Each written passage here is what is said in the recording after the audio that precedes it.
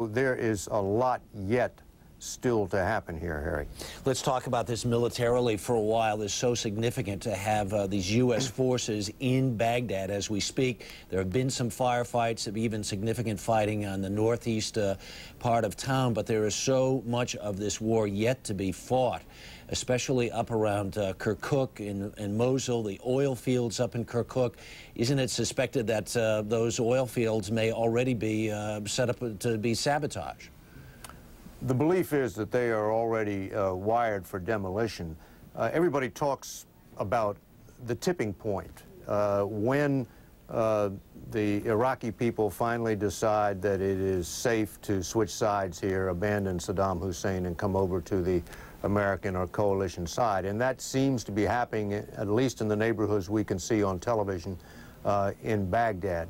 But up north, which is sort of Saddam's home territory where his clan is based, it remains very much to be seen whether those people are going to come over to the American side. There may simply be a given number of people who are simply going to fight to the bitter end. We do not know where all those 15 to 20,000 members of the Special Republican Guard are. They seem to have melted away along with the regime leaders. They're out there somewhere, and they're going to have to be dealt with. So many people have so much at stake in this regime, and it has been clear since this war started 3 weeks ago that plenty of them have been willing to fight to the death to hang on to what they've been a part of for more than 20 years now. And in a way, you have to respect the courage of some of these fighters. I mean, you're talking about young men with no military equipment other than automatic rifles and rocket-propelled grenade launchers, and they're taking on tanks coming down the street at them. And it's a battle they must know they can't win, but presumably their hatred of the United States or their stake in the regime is so great that they have to take these just incredibly desperate measures. All right, David Martin at the Pentagon. We will be checking back in with you a little bit later on. We want to go to John Roberts now, who has been with the Marines right on the outskirts of Baghdad, a little bit farther into the city, and now back at a safer position now. We've got a night scope on him now. And John, what can you tell us about what your day was like? Well, Harry, there seems to still be a lot of resistance in the eastern sections of Baghdad. Not necessarily heavy resistance, not necessarily organized resistance, but it's a lot of these imported fighters, the militia members, the Fedi, and that David Martin was talking about. Most of the resistance that they're meeting is in the form of machine gun attacks or rocket-propelled grenade attacks. They step out from behind a building, they try to take a lucky shot, see if they can hit something. They try to pin down the Marines, they try to harass them with fire, they try to mix it up for them, make their lives difficult. These are people that the Marines are particularly worried about because they say, as David Martin pointed out, the Special Republican Guard members, some of the Republican Guard members, and the regular military seems to have just sort of melded into the background, evaporated, as one Marine commander told me. But he said that these particular people, these militia members, the Fedi and the jihadists, have no loyalty to anyone in particular, probably not even Saddam Hussein. They're here simply to try to kill Americans. So routing them from the suburbs of Baghdad is going to be very difficult. And of course, the suburbs, this house-to-house area that they've engaged the Marines in, is an area where they thrive. You know, they can't be out in the open desert and try to face an invading Marine or Army force. They've got to bring them into the city and do it that way. So the Marines are saying, while you're looking at all of the pictures of what's happening in downtown Baghdad, you're seeing the statue of Saddam Hussein come down, you're seeing people cheering in the streets. Don't be fooled by that, because this battle is not over yet. It still could take a couple to 3 more days before they finally suppress all of that resistance there. There's another concern, though, going forward as well, and that is that this war is unlike anything that we've ever seen before in terms of the swiftness of it, in terms of hopscotching and bypassing a lot of centers or moving through them quickly and then leaving sort of the jelly to fill in behind after they've gone through. But as they do that, that creates a vacuum of power in some of these smaller towns like Khalat-Sakar to the south, Numania to the southeast of here. And the problems in some of those cities goes like this. The Marines worked together with the local elders, local village elders, to try to find out where the Ba'ath Party members were, those people who were loyal to Saddam, where the arms caches were, try to get rid of the machine guns, the mortars, the rocket-propelled grenades so that they could make the city safe and, as a matter of secondary effect, make the Marines safe from the rear that they wouldn't be counterattacked. Well, they've gone through there, they've talked with these village elders, they've uncovered these weapons caches, they've got rid of the Ba'ath Party members, and then as they leave and then that jelly folds in behind them, the Baathists move back in and they again try to take over the village. In one small village outside of Kalat-Sakar, exactly that happened about 10 days ago. They got the weapons, they got the Ba'ath Party, everybody left, everyone was happy in the village, and then what happens? The Marines left, they jumped up to the next town, the Ba'ath Party came back in, and they assassinated the very village elder who had helped out the Marines. In a town just to the southeast of here, Azazia, a local councilman by the name of Malik Kreif wrote a letter to U.S. military leaders saying, please don't leave us behind. Please provide security because we're afraid that these bad guys will come back into the city and then the nightmare will start all over again. In cities like Qasr and in Basra, there is a plan to provide security. But in many of these small towns and villages, there aren't. So, Harry, there could be a potential situation here that Baghdad will fall, the regime will crumble, the U.S. military will be essentially in control of the country, yet may have to go back and refight some of the battles that it's already won. John Roberts on the outskirts of Baghdad this evening. Thanks very much. We want to check in with Dan Rather now, who went back in country several days ago over the weekend, has been in and out of Iraq and right up close to the action. He's back in Kuwait City now. And Dan, this has been one extraordinary day to witness what we have witnessed there in the heart of downtown Baghdad over the last 3 hours or so. The Marines rolling right in and lassoing that statue and seeing it pulled down. It was quite, it's been quite an amazing day. Very interested in your reflections on your thoughts right now. Well, first of all, Harry, there's no question that this is a great day for American military power, a great day for the American people, in that while certainly there are people who oppose the war and still have deep concerns about it, that once the nation got committed to war, the question was whether we had the firepower, the willpower, and the staying power to topple Saddam Hussein's regime. And while certainly one has to hold out the prospect, as unbecoming as it may be, to say that there's probably some blood still ahead, still some fighting ahead, what happens in Tikrit, what happens in Mosul.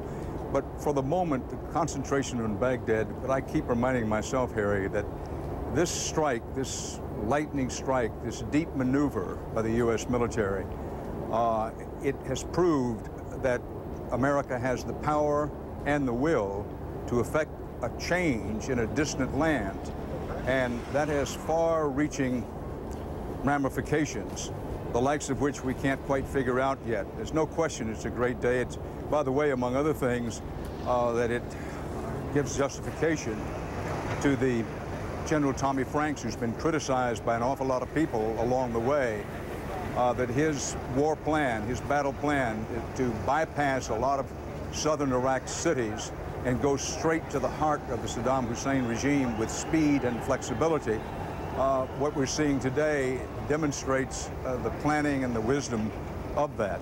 The same could be said of Secretary of Defense Rumsfeld and, for that matter, the Commander-in-Chief, President Bush. I know there'll be people who sigh and say, well, it isn't over yet. And indeed, it isn't over yet. But one must give credit where credit is due. President Bush, Defense Secretary Rumsfeld, the Army commander on scene, the commander here in the region, General Tommy Franks. When you see these pictures, this resulted from a combination of firepower, willpower, planning. There's a whole U.S. military, a whole new U.S. military that affected what you're seeing today on the screen. It's the military of the digital age and the information age, which isn't to say that this can be effective and successful everywhere, anywhere in the world. But what you're seeing today is proof positive that for at least the time being, it's been very successful here. Dan, we've got some pictures now that were shot earlier today of the Marines literally putting a chain around the neck of the statue of Saddam Hussein. They dragged out the old Iraqi flag, the pre-Saddam Hussein Iraqi flag, and it was a U.S. tank fixer with a chain around the neck that pulled away, and the statue slowly fell. It was bent. It was bowed, and eventually it was broken off of the pedestal. It was an amazing scene. You were just in Baghdad weeks ago and talked at length with Saddam Hussein, who vowed not to be broken by this conflict. Your thoughts on if, in fact, he's still alive, what must be going through his mind, what's going through his psyche right now? Well, of course, Harry, no one knows whether Saddam Hussein is still alive. No one knows if he is alive, if he's wounded, or how badly he's wounded. The hard fact is we simply don't know what has happened to Saddam Hussein. And another hard fact is that until and unless it's determined what has happened to Saddam Hussein, that he's dead, he's badly wounded, it's going to be very hard to declare the ultimate triumph and victory in Iraq in the eyes of many people, particularly in what we call the Arab world, which is an overgeneralization, but for these purposes, the Arab world, and for that matter, throughout Islam. But it's still early on. I repeat for emphasis, nobody simply knows what's happened to Saddam Hussein. There are all kinds of theories, and besides those that he's dead or he's badly wounded, some theories are that he has made his way to Syria, perhaps wounded. But this kind of speculation doesn't help us very much. We always come back to that rock-hard fact that nobody knows what's happened to Saddam Hussein. But in many important ways, Harry, there's no question that the Battle of Baghdad is the decisive pivot point in this campaign, while always, again, emphasizing it's a redundancy, but I think it's worth taking time to remind ourselves there can be a lot of tough fighting still ahead. And as was mentioned earlier in the program, that could very well take the form of the United States military having to loop back into some portions of southern Iraq and refight some of the battles that were sort of scattered and in pockets on the way up, because that could be in the nature of guerrilla war. Of course, General Tommy Franks and his planners will already have an eye on that and have some ideas once they bring the 4th Infantry Division up to reinforce, if you will, in the southern part of the country. But this is simply to say that there still could be a guerrilla war ahead. But these scenes today are something to be savored for all who worked so hard to make it happen. It was a stunning situation. We were on the air earlier today, Dan, live in New York. It was about 8:45, and suddenly we had pictures of just this column of M1A1 tanks. We're literally looking down the barrel of the tanks as they rolled right into this very familiar square, this traffic circle where this huge statue of Saddam is. And in the entire time that we had the picture up, I think talking about over 3.5 hours, I think we heard 3 single shots fired there in that area. Not so far away over at the oil ministry, these are all places you well know. Byron Pitts was with the Marines and well pinned down for some time there by fire. And I think one of the things that can't be emphasized enough is just how volatile and how potentially dangerous the situation for U.S. forces that are in Baghdad will continue to be, especially in these night hours to come.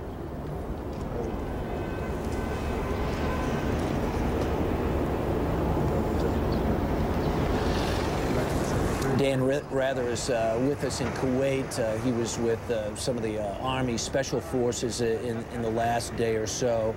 And we've been talking a little bit about just the tenacity and the planning and the power that's gone into this amazing blitz across the Iraqi countryside and the taking of downtown Baghdad today.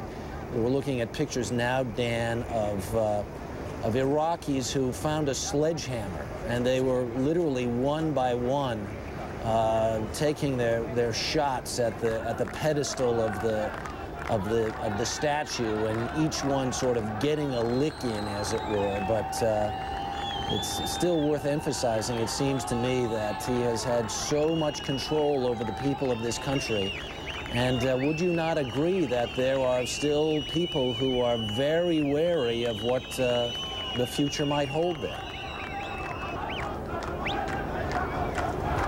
Well, on a day like today, Harry, the pictures speak so strongly for themselves, and it's a time to sort of stand back, sit back, look at what's happening and try to think it through against a backdrop, in a context that reminds us that Iraq is an extremely complicated country in its mixture, its ethnic mixture with the Kurds in the north, the Sunnis in mostly the upper central part of the country, the Shiites predominating in the southern part of the country.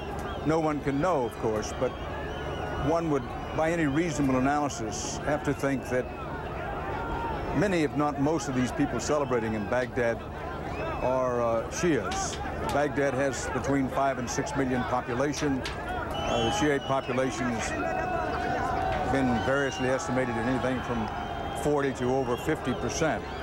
And of course, Saddam Hussein being a Sunni Muslim, the Shiites, who are a majority in the country, certainly a plurality in the country, always seized under the fact that Saddam Hussein, among other things, punished them so severely, so viciously and fiercely in the wake of the first Gulf War, Gulf War I, when the United States has acknowledged that it basically abandoned the Shiites who had been encouraged to revolt against Saddam Hussein and his Sunni regime. So all of that is in the background. It's a very textured context against which we're seeing these scenes of jubilation today.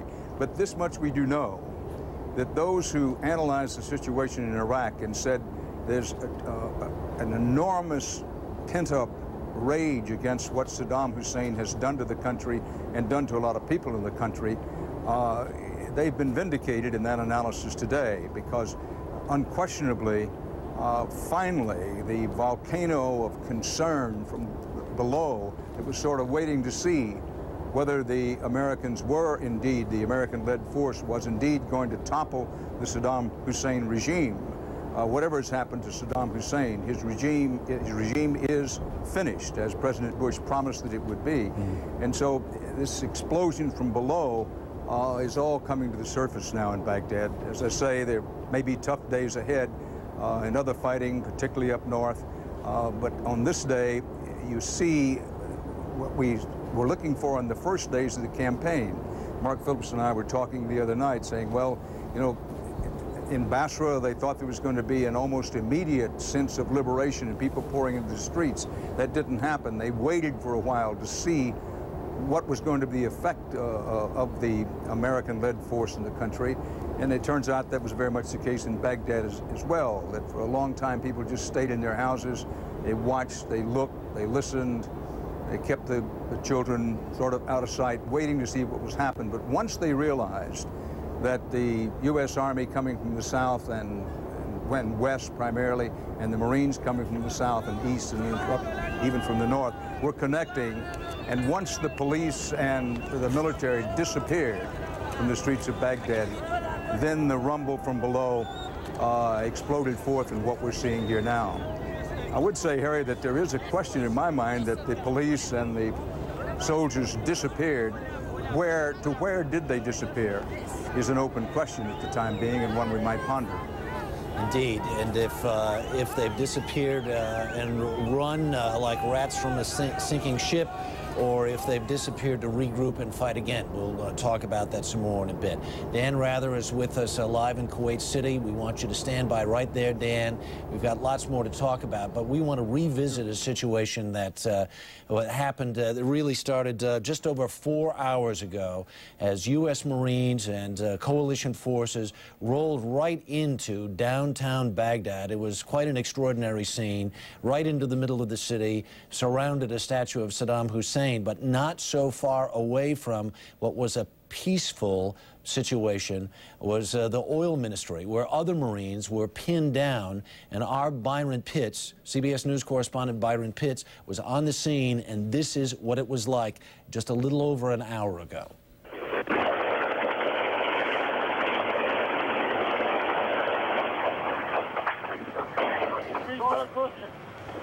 Okay, you can hear that. That's incoming fire. A flare just went up. That's an indication that the Marines have spotted where this fire is coming from and assigned some Marines here where they may aim. This is the most intense fire that we've heard during this battle. Mark, get down, please, brother. This is my colleague, Mark Kulaganga, who's up taking pictures as this fight goes on. It's just about sunset here. That loud explosion, what do we think that was, sir? Those Marines firing back. It was Byron Pitts a little bit earlier today in Baghdad as we saw those U.S. tanks rolling into Baghdad. It was not all easy. Stephen Black is a former UN weapons inspector and a CBS News consultant. He is with us in Washington. Stephen, you've spent so much time over in Iraq and in Baghdad. Your reflections on what you've been watching thus far today. Well, Harry, it's just an amazing thing to see that statue of Saddam toppled over like that. I used to stay in the hotel there across the street from the Palestine and, you know, to wake up every morning and see that statue, and now to see tanks there and the Iraqi people beating on the statue, it's a phenomenal thing to see. Yeah, it was amazing. At one point, people were taking off their shoes, and if you're looking for a symbol of disrespect in that part of the world, to take off your shoes and to wail away on something, as some of those folks were doing, there is no higher insult than what those folks were doing earlier this afternoon. Of course, the question remains, Stephen, you know, you were over there looking for weapons of mass destruction in your time as a weapons inspector. We've had all of these signs and symbols and places where Iraqis have said, look over here, look over there, look at these giant drums filled with who knows what. Thus far, no positive signs of WMD. What are your thoughts on that? Well, I think we have to keep in mind that this is something that the regime had been hiding for years from the UN inspectors who are roaming all over the country, you know, day in and day out. So it's going to take some time to actually put our hands on it. The citizens pointing the way to the weapon stocks, that's going to be the solution. But you have to remember, of course, that not everybody in Iraq knows where the weapons are hidden. So a lot of these locals are just going to point the way towards suspect sites or places where they noticed funny things going on. And they'll each, in turn, have to be checked and investigated as possible weapons hide sites. Talk a little bit about the Iraqi people. To spend that much time in Baghdad, you get the opportunity to meet folks. Some are reluctant to talk. Many won't talk at all. But this is a fragile fabric there with these folks who are really, you know, have been under this boot so long. It's very difficult for them to come out and embrace whatever is happening next. Yeah, absolutely. And what we're seeing here is just how fragile a repressive structure based on fear can be. Once that level of repressive fear and concern for, your personal safety starts to lift, you start to have people out in the streets taking these, rather obvious actions against Saddam's regime, even against the memory of it. And right now there may be only hundreds or maybe a short 1,000 people in the streets, but there are probably 10 times that many that are sitting at home hearing the rumors about what's going on, basically being happy, but not yet willing to go out in the streets. Because we should emphasize that Iraqi television and radio has been off the air for more than a day now. So it's not as if people in Baghdad proper, in a city of 5 million people, are watching this or even listening to it on the radio. They really don't know what's going on. And in these neighborhoods, the people who are tied into the Ba'athist regime or tied into Saddam Hussein's power, as they go home, the people who are celebrating there, they may be going home to a neighborhood where they literally don't know if their neighbor is with the liberation or still hanging on to the power from the regime and is a danger to them. Yeah, people are going to be making some pretty complicated decisions for themselves about whether they want to be obviously involved in this uprising, or if they want to take these kinds of actions where they're on camera. But the movement in the streets here, the rumors about it will spread far and wide very quickly. Stephen Black, thank you so much. You're watching continuing CBS coverage of America at War.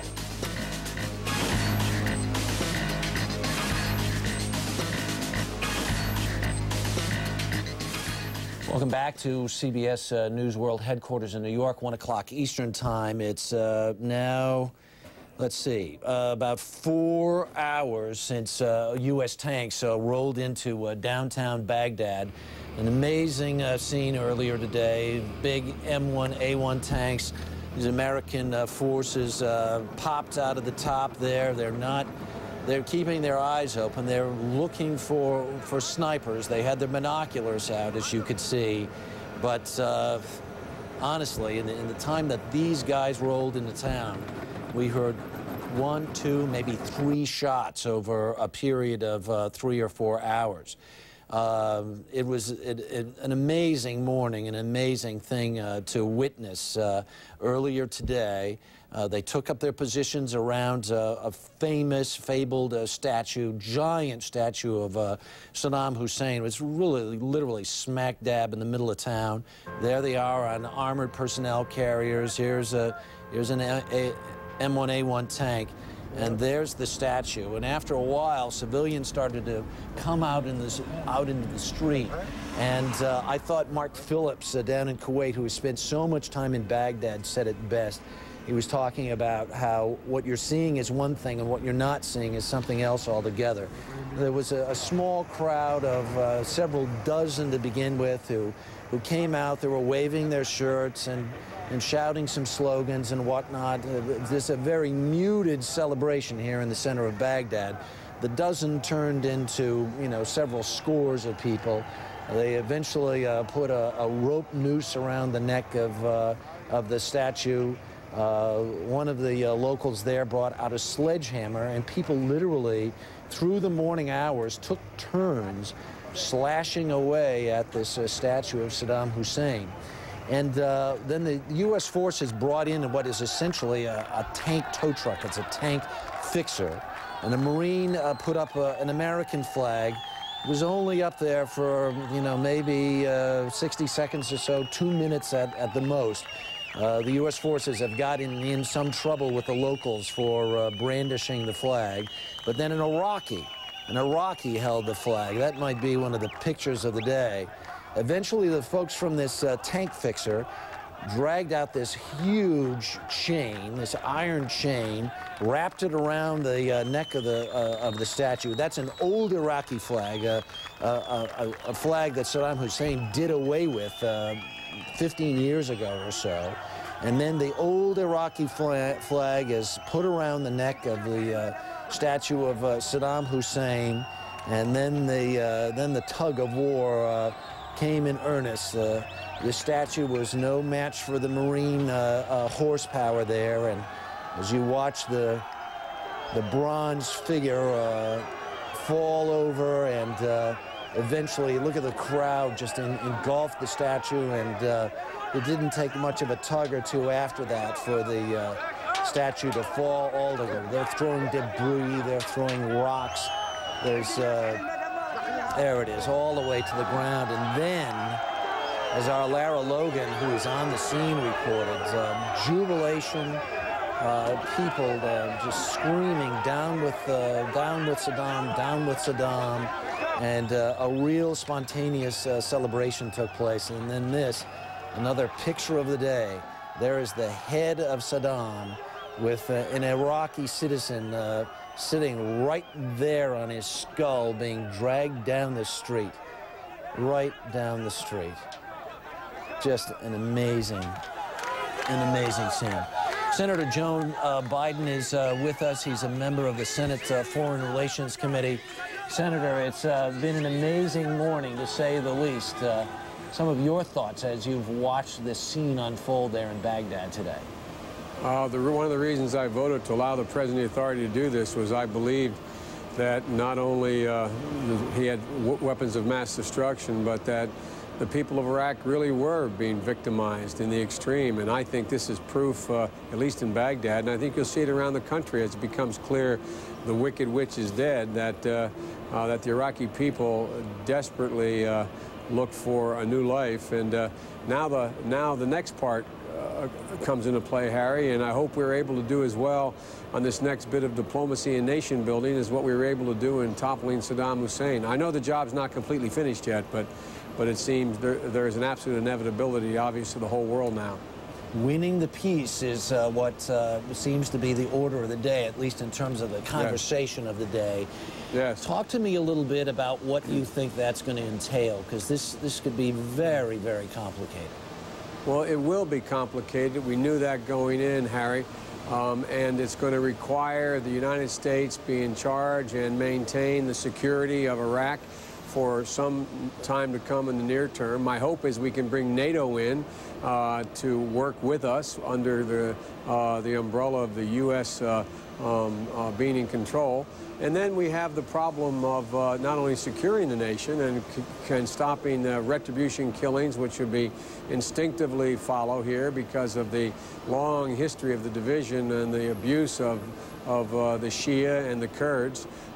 We have to, in addition to that, get to on the business of rebuilding Iraq, the roads, the bridges, the television stations, the radio stations, as well as the transition to a new government. And in that score, on those issues, I hope we do it as well as we did the military side and internationalize it more. Have a coalition that is even larger, that in fact gives a legitimacy to whomever the transition government here is, like we did internationally under our leadership in Bonn, Germany, in setting up Mr. Karzai and the transitional government in Afghanistan.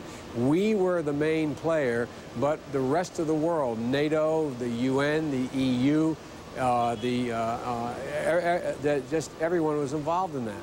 And I think that it needs legitimacy, this new government, because our purpose here is to provide for a transition government that results in a more democratic Iraq that is a peaceful and contributing neighbor in the neighborhood. But thus far, the Bush administration doesn't seem terribly inclined to go along with the notion that you just outlined. Well, I think that seems to be true, but Brent Scowcroft, for example, the former National Security Advisor under the first President Bush, speaking to the Nobel Committee on another matter today, laid out how important he thought internationalizing this was. The Secretary of State feels strongly about that. The military feels. Now, the more conservative elements of the administration, led by Mr. Cheney and Rumsfeld, apparently do not. But I hope the President will in fact understand the wisdom. Understand sounds presumptuous. Will see the wisdom of having a government that is legitimate from the beginning, and that is impossible to occur even within Iraq if it appears to be a hand-picked government by the United States. So the battle for the President's decision is not over yet. Senators Lugar and Hagel, leading Republicans, myself, a Democrat, a lot of us share the view that there's a need to internationalize this now without giving up one scintilla of control of the security apparatus. Understood. Senator Joe Biden in Washington, thanks so much for being with us. And of course, this is almost a little bit of a premature conversation, considering the fact that there is a good portion of Iraq that is still not in coalition control, and up north in Erbil, up in the Kurdish-controlled zone up there, is our Alan Pizzi. And Alan, it's been quite a day, because as soon as it became evident, even up there, that U.S. forces had gotten a serious foothold and control in Baghdad, things really erupted up there, didn't they? Harry, they literally erupted. The people here just hit the streets. They began firing guns in the air at random. It's a traditional Kurdish way of celebrating, so there was a lot of falling lead around here. Then they were out in their cars, buses, trucks, waving flags from the various political parties, waving the old, long ago Kurdish flag from 1946, screaming and shouting and hurling curses at Saddam Hussein, curses that are unprintable. But the Kurds have every reason to curse Saddam. They were his biggest victims, along with the Shiites. But the Kurds were the people who were gassed by Saddam Hussein in 1988. During the Operation Anfal in the late 80s, he came in here and his forces smashed over 4,000 Kurdish villages. I mean, smashed them to pulp. And then they displaced hundreds of thousands of Kurds, killed hundreds of thousands more. And the war up here is not yet over, because the two key areas, Mosul and Kirkuk, the big oil-producing areas, lie just south of here. The Kurds consider that part of their homeland, and those areas are not secured. Indeed, Iraqi forces have been pulling back from the front lines that were here, pulling back towards Mosul and Kirkuk. We just don't know what's there. There were a lot of Iraqi armored divisions around them originally. Now, this morning, the Kurdish political leader, the spokesman here for this political leader, said that the Kurds, along with U.S. Special Forces, had captured a key mountain overlooking the city of Mosul, and they said the way was open for them, and they did not believe they faced any resistance.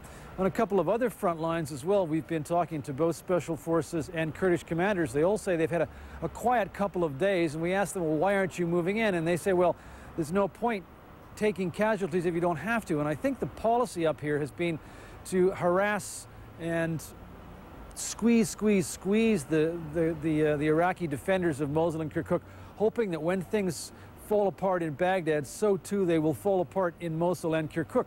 But if they don't, and the Americans and the Kurds have to go in against them, it's going to be not quite as easy, perhaps, as the run-up from the south was, because there's no armor up here. The 173rd Airborne came into an airport in Kurdish-controlled areas about a week or so ago, but they've only just begun bringing in a few Abrams tanks and some fighting vehicles. They are flying them in, so you can only bring in one at a time in a C-17.